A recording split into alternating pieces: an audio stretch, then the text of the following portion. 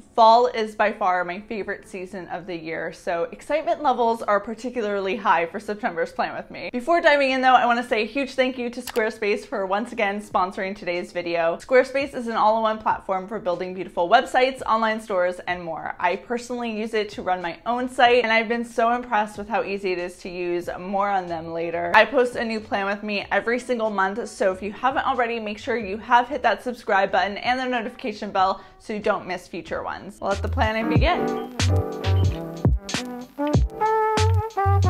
If you follow me on Instagram, then you know I was struggling a bit to come up with a concept for September spreads, and it wasn't until I found an old magazine in my childhood bedroom that I started feeling inspired. So aside from the craft paper, anything else you see me paste into my journal today is a random page from that magazine. So I guess my journaling tip this month is flip through old newspapers, magazines, or brochures to see if any colors, patterns, or words that are in them speak out to you, because it's such a great way to reuse paper materials while also adding something unique to your spreads. September is going to be a really busy month for me, so it wasn't the most practical thing for me to choose a one-page month at a glance layout, but once I paired the text paper with the craft paper half circle, I didn't have it in me to backtrack. I just loved how this looked too much. I added a colorful drop shadow to the calendar with a Tombow in the shade 772. It will be linked down below, along with links to all of the other things you see me use in today's video. Last month, I created a spread to plan out my blog posts, and I loved it so much that I decided to create a content brainstorm spread for writing down ideas for blog posts, YouTube, Instagram, and TikTok. Speaking of my blog, Squarespace has been the platform I've been using to run my site, CaitlinDeSilva.com. For those of you who don't know, I started my online journey as a book blogger back in high school, so starting a blog this year has felt like a wonderful return to my roots, and Squarespace has made creating extra content for you guys each week easier than ever. One of the blog posts you guys really seem to love is my bullet journal Plan With Me posts that include high quality photos of all the spreads I create on video. Thanks to Squarespace, I'm able to simply add in photos, videos, and links into my blog posts so that a one-stop shop is available for all of you. My love for aesthetically pleasing visuals also appreciates the fact that I don't need to invest tons of time or hire a web designer to create beautiful posts. So if you're interested in joining the blogging world, Squarespace has got you covered.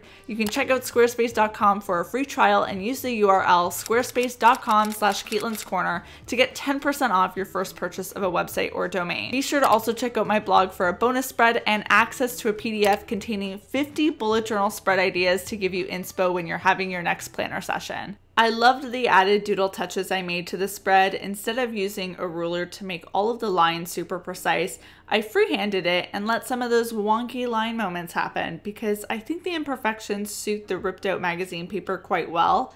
As a creator, I go through highs and lows when it comes to having inspiration for content, and right now I'm grateful to be in a big high period. There's so much content that I really am excited to make, but I'm being held back by the fact that there's just not enough time in the day to get it all done right away. So now more than ever, it's important for me to write those ideas down so I don't forget them. Save them for a future me.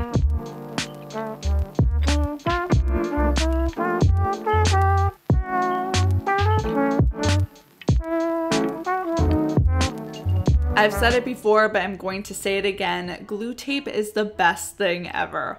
All the gluing I did in the spreads this month was super simple to do because the glue tape I'm using from Tombow is easy to use and didn't leave my fingers a sticky mess. Whenever I'm without this, I desperately miss it. I wanted to dedicate a spread to self-care this month because, as I mentioned earlier, I'm going to be really busy in September, so this is always a good reminder to schedule in that me time.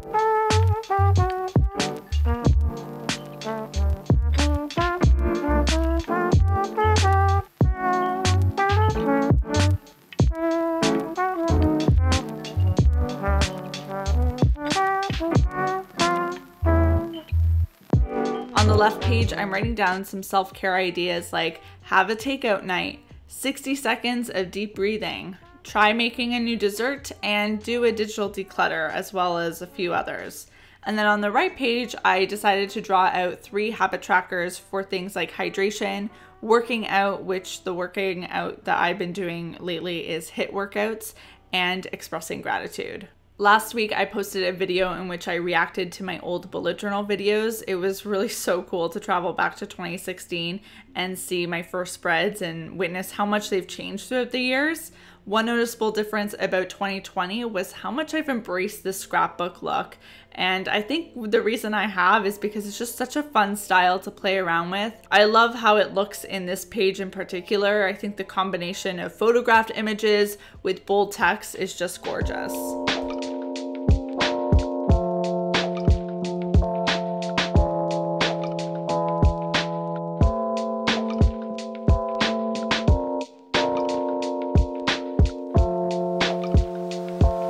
Budgeting spreads and spending trackers are some of my most requested layouts, and I'm so excited for you guys to see how this one turns out because it's one of my faves.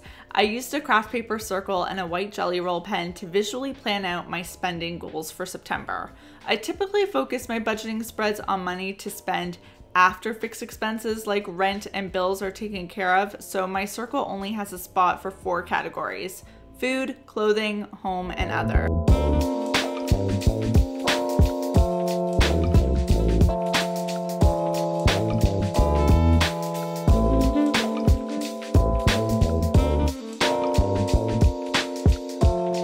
Category has its own table for tracking what item and/or store I shopped at, whether I paid using credit, cash, or debit, and how much was actually spent. I also added a reminder at the bottom of the right page that says, when you make a purchase, ask yourself, will my wallet forgive me? It's there because I think it's a funny addition to an otherwise pretty serious or boring spread, but it also serves as a great reminder to spend with intention. I've really been making a point of asking myself, do I really need this when I'm shopping? Because I think it can be so easy to add things to your cart mindlessly. And I don't really do it to spend less money or to save money, although that is a nice perk to not buying as many things. I'm really doing it more now to protect my home environment and not fill it with just things that I don't really need or care about. You know, my apartment has enough things in it already. And yeah, I just want to be more intentional with what I do choose to bring in here. I'm a big reader, so I wanted to add a fall reading list with some titles that I'm looking forward to reading this season.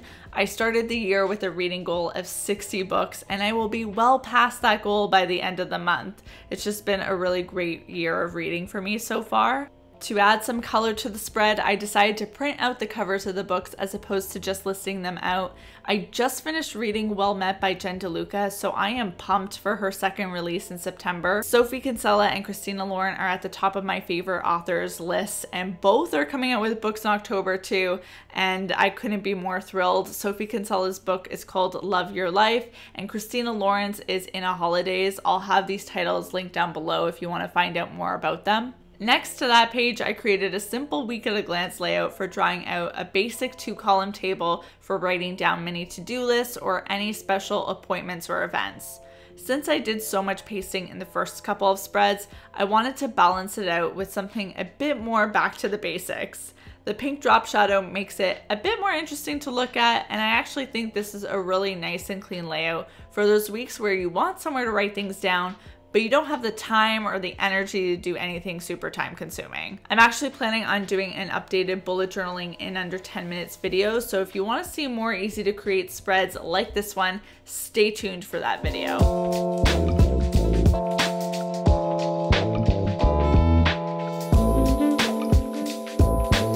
I'm a big fan of all the pasting that was happening in Harlow this month, but I am curious, as always, which spread was your favorite? Let me know in the comment section down below. A big thank you again to Squarespace for sponsoring today's video. Check out that link in the description box below to get 10% off your first purchase of a website or domain. Hit the subscribe button and the like button if you enjoyed this one, and I will see you all very soon with a new video. Until then, bye everyone.